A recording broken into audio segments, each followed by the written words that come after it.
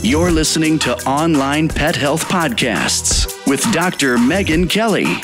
Continuing education for veterinarian rehabilitation therapists. Learn more at onlinepethealth.com. Hey vet rehabbers! Now, Gracilis muscle contractures are one of those frustrating cases to treat. You think you're getting somewhere and seeing improvement, and suddenly you are back to where you started. Armitage from Greenside Veterinary Clinic in the region of the Scottish Borders is a vet that chats to me about using regenerative therapies together with rehab to treat these tricky musculoskeletal cases. He tells us of the story of the case that he first used it in, how amazed he was with the results that he got, and how that dog was able to restore its function back to competing in hunting trials. He gathered all the stats that he had from all the cases that he treated, and he decided to get his results published and peer-reviewed. Well, after this chat, I am sold on trying this as a treatment for any of my cases should I see any Gracilis muscle contractures in the future. Before we head over to the interview, I want to say a big thank you to Sarah Marlowe from @Stretch and Flex Vet Physio. Love the name, Sarah. Thank you for the shout out about the Veterinary Rehabilitation Podcast on Instagram. Please email me on meg@onlinepethealth.com for your limited edition veterinary rehabilitation mug. We have the current webinars and our free limited access membership. They are Diagnosis and Non-Surgical Management of Digit Injuries in Dogs by Jennifer Brown, Gait Assessment for Canine Hydrotherapy Patients by Amy Kings, and How TAC Influences Movement by Lauren Birkbeck. Now, you guys can log into the free limited access membership. You can watch the webinar and with the click of a button, download your CE or CPD certificate. I'd love you to take a screenshot, tag at Online Pet Health. Sharing with your audience that you are learning and growing increases your credibility. It makes your clients feel that you're on top of your game and that their pets or horses are getting the latest up-to-date treatments. So let's hear about regenerative therapies with Andrew Armitage. Hey Andrew, thank you so much for joining me. Hi there, pleased to be joining you today. Talk about quite a challenging subject, hopefully. Yeah, I'm super excited. We're going to be chatting about regenerative medicine and Gracilis contractures. Before we dive into that though, Andrew, won't you tell the listeners a little bit about yourself and your interest in regenerative medicine? Hi there, I'm Andy Armitage and I work at Greenside Veterinary Practice based in the Scottish Borders, and I've been doing regenerative medicine now for a good 10 years, and I've been treating a lot of different musculoskeletal conditions in dogs mainly, but also in cats. And I was the first person to open up a dedicated regenerative medicine rehabilitation centre, referral centre in the UK. And I've recently published some of my work regarding regenerative medicine and chronic musculoskeletal disorders in a peer-reviewed journal, which is brilliant. It's a subject that is lacking in the literature, showing the amazing effects that we're seeing with regenerative therapies. Yeah, I'm so excited to chat about it. So we're going to dive deep into that. Today we're going to be chatting about Gracilis contractures, and this is a condition which you've treated using regenerative medicine. But before we chat about that, won't you just explain to us exactly what a Gracilis contracture is, how it's formed, and how you diagnose it? Okay, well, Gracilis contracture is quite a challenging condition because normally by the time the patient presents with clinical signs, the disease process is quite advanced. So it causes a very characteristic gait in the dog, and once you have seen this gait, it's quite classic for the condition.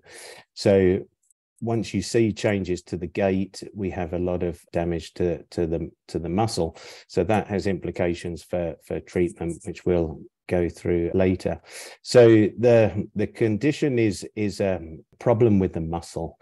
The gracilis muscle becomes contracted and fibrotic, and the normal muscle fibers are replaced by a lot of fibrosis and scar tissue, and that causes dysfunction to the muscle and shortening of the muscle. And also you can get tendon issues as well of the gracilis tendinopathies, and this results in a gait abnormality because the stifle and the hip cannot flex and extend as it should do. So we get this classic gait abnormality where the hock sort of flicks out in an elastic sort of recoil as they go through the flight arc. So there's, I guess it's not a common condition, but we tend to see it in German Shepherd dogs, but not exclusively. Certainly other breeds and Shepherd-related breeds are more predisposed, but we can also see it in greyhounds and other breeds as well.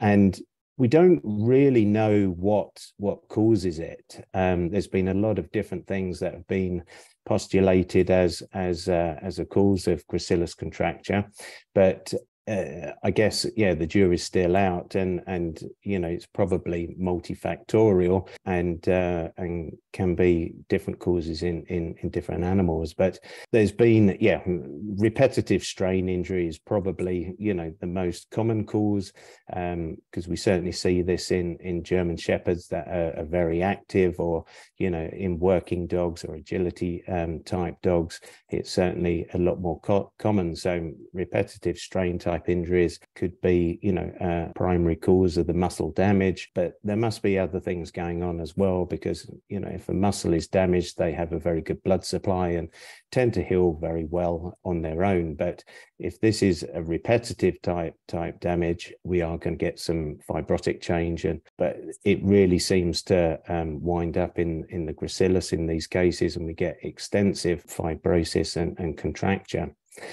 There's been other potential mechanisms, certainly, muscle tears do happen, and that can result in fibrotic contracture. And other causes potentially neurological, involving the neurological supply to the muscle, have been, potentially proposed as causes. Inflammatory conditions, sort of immune-mediated problems potentially, like a myositis, a focal myositis, and vascular issues as well, things affecting the blood supply.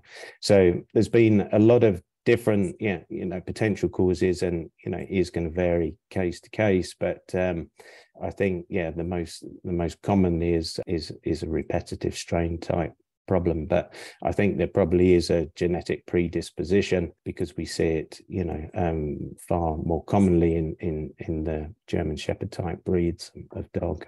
Are there any other muscles that you see this type of contracture in? Well, you can see it in the semimembranosus and tendinosus, that sit next to the gracilis, and those can be involved in the process. And, we see other, like infraspinatus contracture, so it does occur in other muscles. It's just weird how one muscle can, be affected and, others aren't. So, masticatory myositis is another thing in the masticatory muscles, where we see a focal inflammatory change in the muscle, and muscle loss and fibrosis. So, it's not just seen in the gracilis. What I can't get my head around is, if it affects one muscle, why doesn't it affect them all? So there's factors there that we don't understand still. Yeah, so there's some more research for you to do. Find out why, what's causing it. Yes. So, your interest in regenerative medicine started before really you were treating these kind of conditions. So you're interested in regenerative medicine, and then you started to see in treating more and more of these type of conditions. What are the general ways which most rehab and vets would have treated these type of contractures before regenerative medicine was around? So there's been a lot of different treatments proposed for gracilis contracture, and I must say, up until now, really none of them have been effective. So, conservative management using in the early stages where there's pain and inflammation, non-steroidals and painkillers, and then physical therapies such as, massage and dry needling and home exercises and hydrotherapy and things like that, physiotherapy to treat this. There has been surgical options employed where you cut the gracilis tendon or transect the muscle, or even remove the whole gracilis muscle and tendon. These surgical options have short-term benefits, but what happens is very quickly, within months, that fibrosis reforms. Even if you take out the whole muscle, the whole gracilis muscle, you tend to then get changes in the fascia and surrounding tissue, contracture of that and scar tissue, and the semimembranosus and the tendinosis become affected, and you get back to square one where you've got the same clinical signs, and the gait, the abnormal gait returns. So surgeries, in the medium to long term is not an option and does nothing for long-term benefit. So, we tend not to do that now. And other treatments being proposed are platelet-rich plasma, which is a regenerative therapy. And I think that does have some use in the very early stages of gracilis contracture, where you've got a lot of inflammation potentially going on, and PRP would be indicated for that. But as I said earlier, normally by the time we see these cases, we've got quite advanced changes in the muscle, and it's really what we've got to try and get the treatments to remove this fibrosis, and PRP on its own is not going to do that. I have seen one case treated with collagenase, which is an enzyme that digests collagen, injected into the gracilis muscle, and I wouldn't recommend that. It was quite horrendous. Basically, it just digests the muscle, and it wasn't particularly effective. So that has been tried as well. Shockwave has been used as well, and that is actually part of my treatment. I use that alongside regenerative therapies, and if we use shockwave treatment, I think that helps to stimulate the muscle and potentially sort of break up the fibrosis at a cellular level, and that in combination with physical therapies can be helpful. And we haven't got the published data, but it probably does slow the progression of it, but it's certainly not on its own curative or prevents the or reverses the gait abnormalities that you see. But I think it's certainly helpful because of the lack of treatment efficacy in treating this condition. We've been looking for other treatment options, and it's something that I thought regenerative medicine was a good approach, and certainly we've been getting some really, really encouraging results using sort of a multimodal approach. Yeah, so tell us about your first case that you used stem cell treatments with. So my first case was a Belgian Shepherd that was a working dog, worked in sheep trials, and had developed a lameness in the back end, and was having trouble exercising, and obviously the gait abnormalities were quite obvious to the owner, and she had explored several options and was currently having physiotherapy and hydrotherapy, and the dog wasn't really progressing. So she was looking into other options and found me, and travelled all the way up from Devon to the Scottish borders to see me. So as with any treatment using regenerative therapies, it's really important to have a holistic diagnosis. So I don't mean using homeopathy. I mean looking at the animal as a whole, and treating the animal as a whole. And it's very unusual to have just one condition in a dog. I mean, there's obviously lots of compensatory issues going on when you have a unilateral lameness, and it's important, if we're going to treat with regenerative medicine, because it's a very targeted approach. We need to, if there's a problem with the joint, we need to put it in the joint. If it's a tendon, we need to put it in the tendon. If it's in the spine, it goes in the spine. It's a very targeted treatment. So we have to identify all areas of musculoskeletal pathology, the primary issues, the compensatory issues. So we always do, a full, obviously, orthopedic physical examination, neurological examination, and then further diagnostics as required. So this dog had an obvious gracilis contracture. I could see that from the dog walking, and on physical examination, it's quite easy to pick up as well. By feeling the gracilis muscle, I could feel on one side it was thickened and wider than it should be, and had the gracilis muscle should be nice and squidgy and smooth, and I could feel it was hard and nodular, and gracilis tendon was enlarged as well. But this dog also had some pain in its hips and lower spine as well. So we got it in for some further diagnostics. German Shepherds are predisposed to things like hip dysplasia and lumbosacral disease, so we had to rule that out. And I wanted to ultrasound the gracilis to confirm what we were seeing, and get a true extent of what was happening. So we took some x-rays of the spine, and the dog had a extra lumbar vertebrae, so it had 8 lumbar vertebrae, and this was sacralized on one side. So this lumbar vertebrae couldn't decide whether it was a lumbar vertebrae or a sacrum, and it was sort of halfway in between.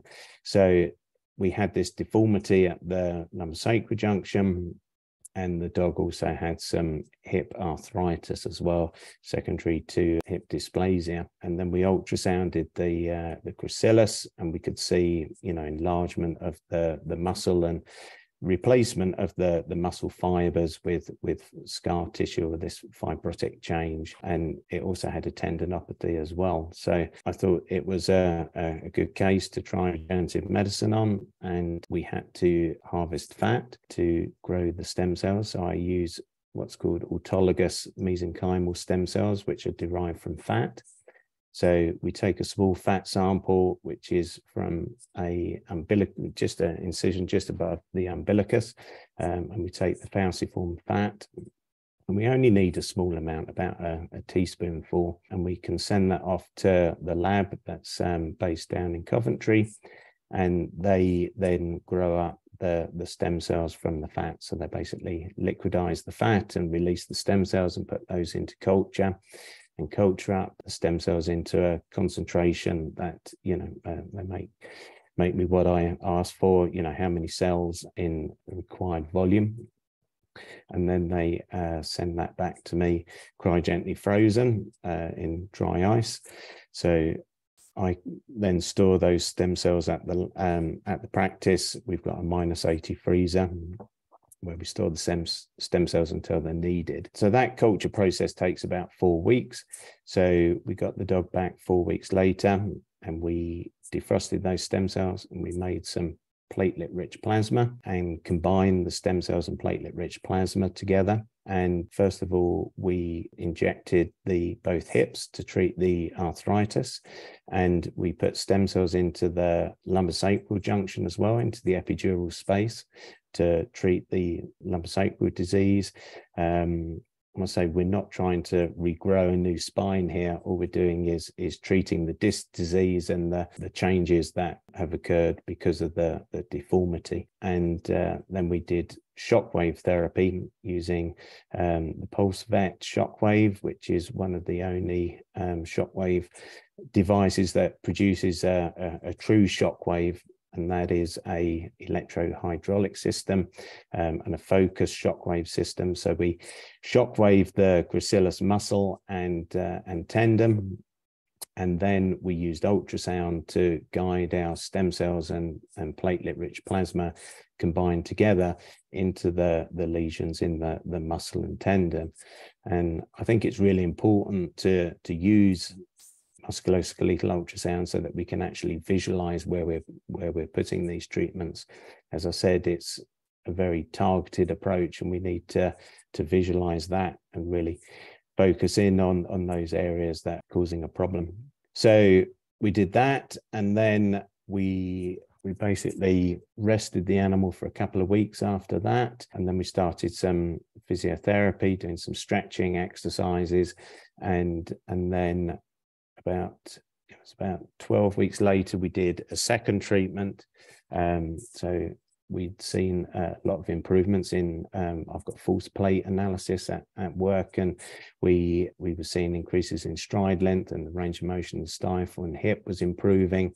The gait abnormality was improving, but there was still some thickening, still some residual scar tissue. So we did a second treatment with shockwave therapy, and then we did again ultrasound guided injections of stem cells and PRP. Rest the dog again for a couple of weeks, and then we really started with some intense physio stretching exercises and massage, and then straight into hydrotherapy and really pushed the dog. And yeah, I saw it 6 weeks after that, about 18 weeks after its initial treatment, and its gait was perfectly normal. Its range of motion in the stifle and hip was normal. It had lost that classic flick of the hock, and the owner was over the moon because, you know, the dog was doing so well, progressing really well in hydrotherapy. And that was several years ago now, and the dog to this day maintains, you know,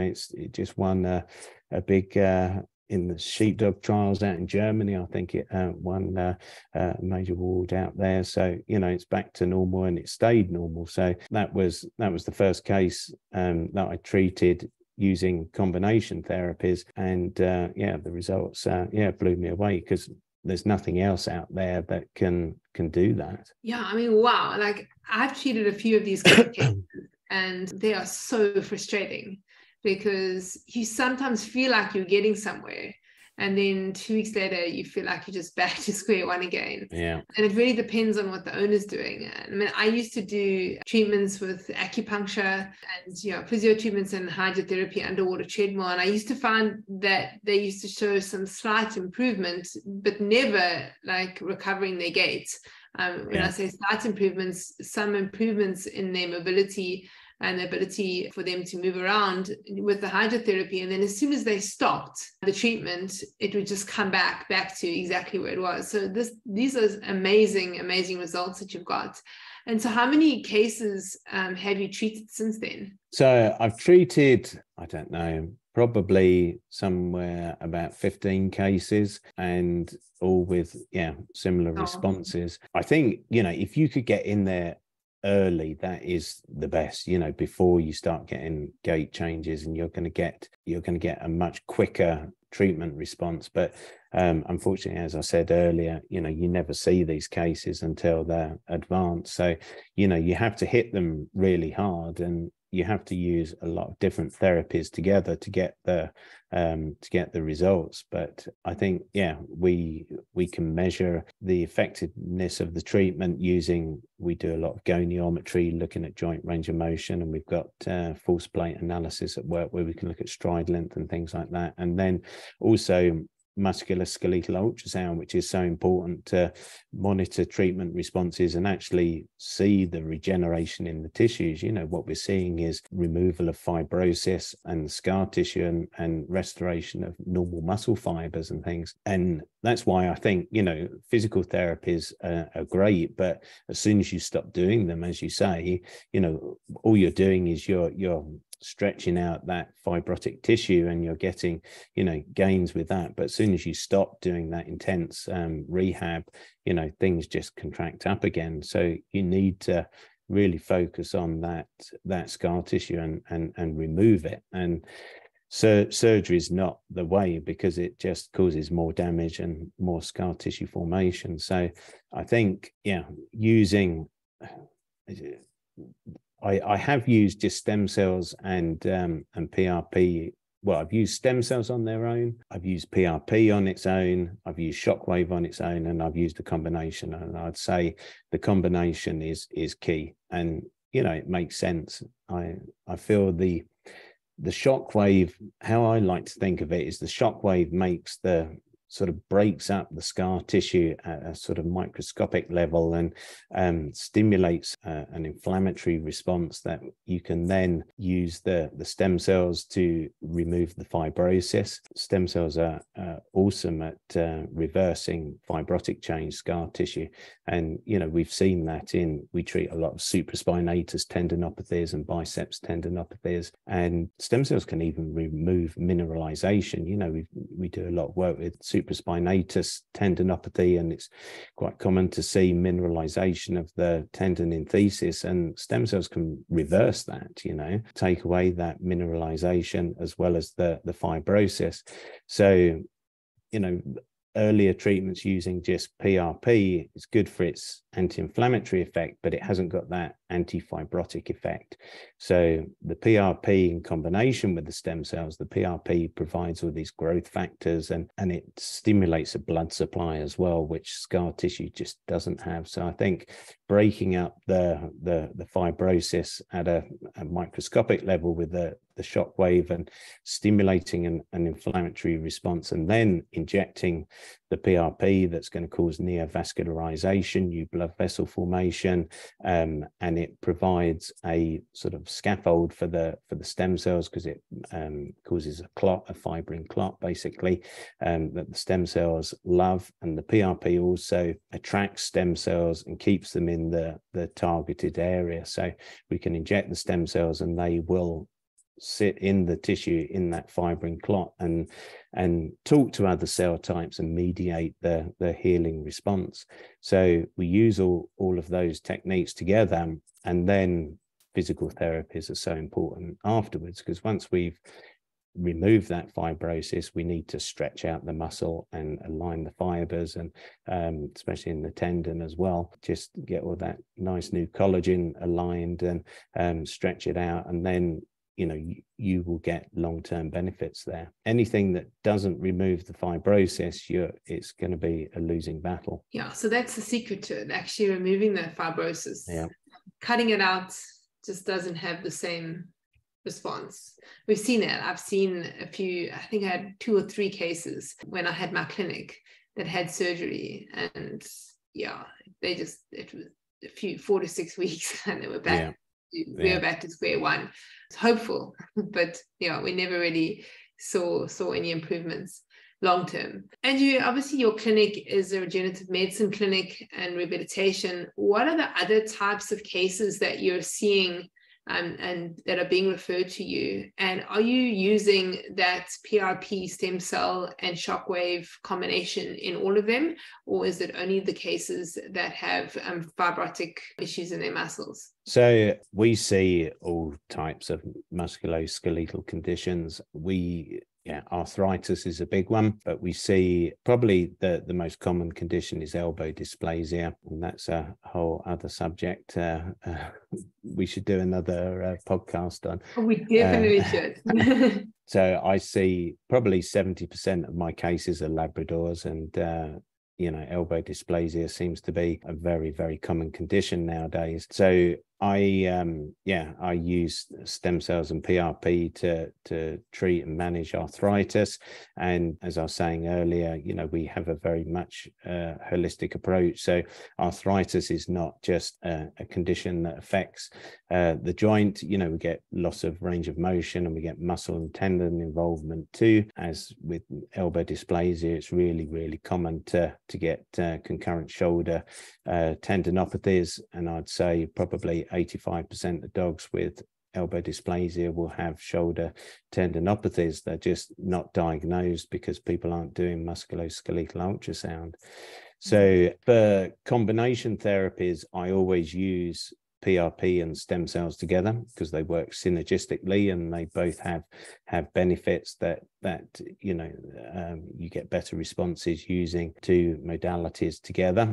I will only add in shockwave if there's mineralization or extensive fibrosis. So for tendons, especially supraspinatus tendons, we'll add in the shockwave. Sometimes iliopsoas, that's another really common problem that we treat, where you've got mineralization of the distal tendon. I will use shockwave immediately prior to putting in PRP and the stem cells. For general arthritis, I use just PRP and stem cells on their own. Yeah, so interesting. I definitely love to chat to you about the alba dysplasia, because that's another, a condition that is so tricky for us to treat. The response that we get, some respond well, others not so well, and our outcomes are not great with those. So we'll definitely have to book that as another podcast interview.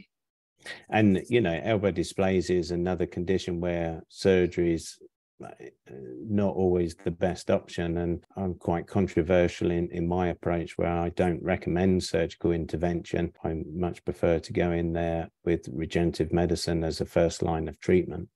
But that's a whole other story. So before we finish, let's quickly chat about the study that you did. So it's your first peer-reviewed study that you have published.